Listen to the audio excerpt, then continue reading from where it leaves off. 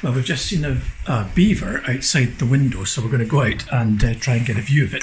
It's out in the river and it's looking a bit surly, so I think I get the telescope on it, so we'll have a look now.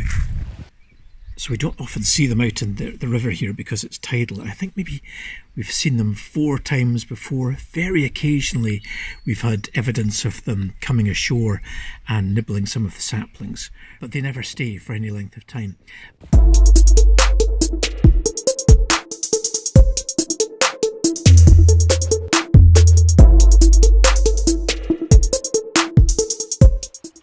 But there are some probably just 3 or 4 miles away, and upriver there are loads from the Tay above Perth and also on the River Erne.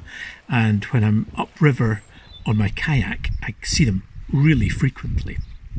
Now it's a big beast, it's about the size of a spaniel, and I don't think this one's too happy. I think it's fully grown, but I think it's a fully grown youngster that's been pushed out of territory by its parents and is wandering around looking for somewhere to settle. The tide's coming in just now and it's following really close to the shore. It's just sulking around on the shoreline. Look at the tail on that. Isn't it? It's huge, powerful tail. And when you see it swimming out in the river, it swims really fast compared to an otter or really anything else that you see swimming out there. Anyway, so we had an amazing view of it in daylight and off it went again.